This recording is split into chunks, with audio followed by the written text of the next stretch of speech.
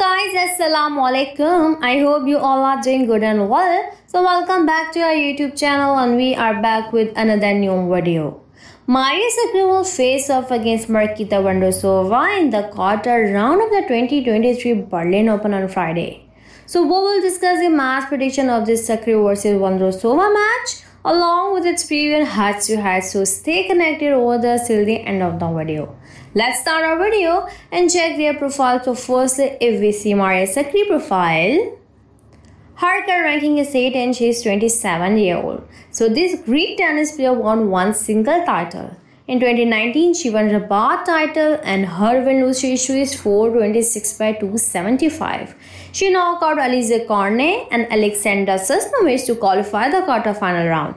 It's important to Sakkari that she will win the title, otherwise she can drop her ranking. So she already played her last tournament on this grass, so I guess she's ready to knock out her opponent Marketa Vondrousova in the quarter-final round. So let's go further and see Vondrousova profile. The 23-year-old, who is currently ranked 53 on the WTA Tour, has won one single title. In 2017, she won Bali title and having a win-lose ratio of 240/101.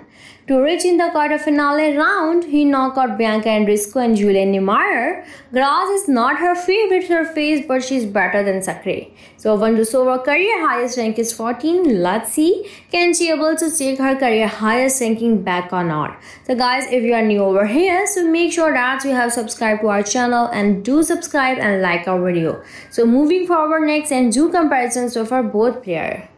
As you can see on our screen, Sakkari career prize money is $9 million while Vondrousova prize money is $5 million. Looking at her career stats, Sakkari has won one title and Vondrousova also won one title.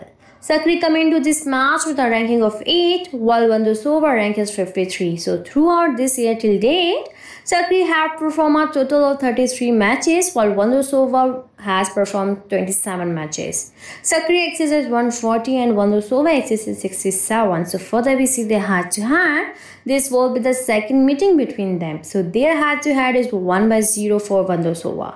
This year they met at Rome and Vondrousova won that match. After analysis of both players' recent performance, Maria Sakkari wants to stay in top 10 ranking, so she is ready to fight back. But on the other side, Vondrousova is capable to fight any player. So according to our prediction, she has 57% chances to win the quarter-final round and qualify for the semi-finale round. So guys, do come in and tell us what you think, who gonna qualify for the semi-final round. So for now, take care. See you in the next video. Stay tuned with us to more updated videos. Allah Hafiz. Thanks for watching us and don't forget to like and subscribe our channel.